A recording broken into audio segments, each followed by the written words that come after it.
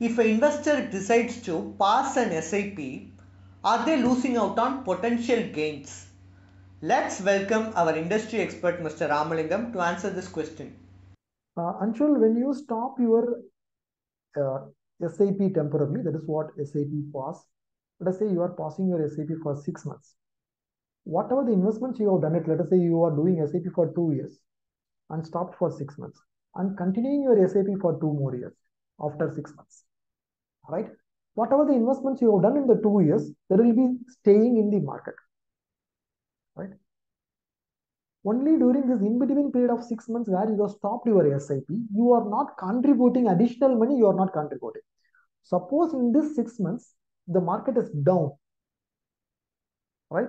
You are not doing your SIP, then like proper averaging out is not happening. Only for that 6 months period.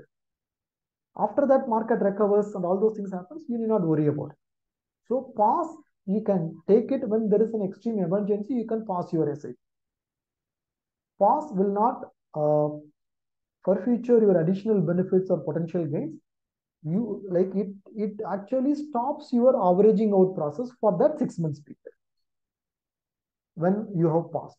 So that way, pass helps you when there is an emergency, but at the same time, when you are doing the passes for a longer time frame or more frequently when you do it, the purpose of SIP of averaging out itself is getting defeated. So pass is a tool which is available to you, but use it carefully, legitimately, justifiably. Thanks for your detailed explanation. Are you in search of a personal guide who can remove the stress of handling your finances? Then please feel free to avail our expert consultation. And also you can attend our webinars to gain investment related insights. Both the consultation and webinar are absolutely free and you can find the link in the below description. Please like and share and do subscribe to Holistic Investment.